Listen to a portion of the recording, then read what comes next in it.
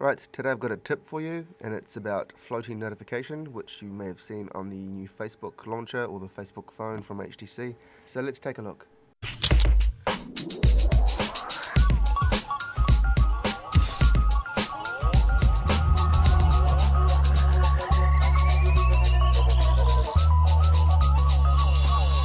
So as you can see, it floats across all home pages, and if you get a notification like my little email here, you click on the email and it shows you all the emails that have arrived.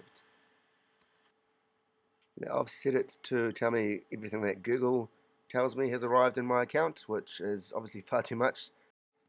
So in a minute I'll go to the settings and I'll disable that and show you how to do it. So you can see I've got my emails that have arrived that the notification told me about. Now to install this application, you just need to download the link in the description and sideload it. And what I mean by that is just clicking on the application itself, the APK, and clicking on install, and it's done. So you'll need to make sure you've, under developer options, you've ticked unknown sources. And once you've installed the application, you need to go to your device and then go to accessibility. Then if I scroll down a little bit, you'll see there's an option for floating notification, and you just need to tick that and make it on. And it's simple as that. Once you've done that, like now, click on, and it comes up with my notification. Once you've done that, in your app tray, there'll be a notification settings option. So if you click on that and you swipe across to apps, you can then check the apps that you want to be notified within that notification icon. So I'm going to take off Google.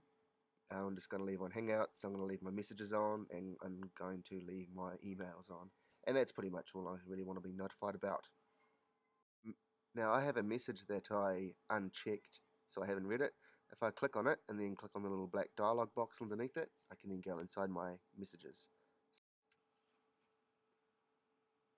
And if I don't want to check my message, if I just double tap the actual notification icon like this, I'll move it down, double tap it, and it will hide it.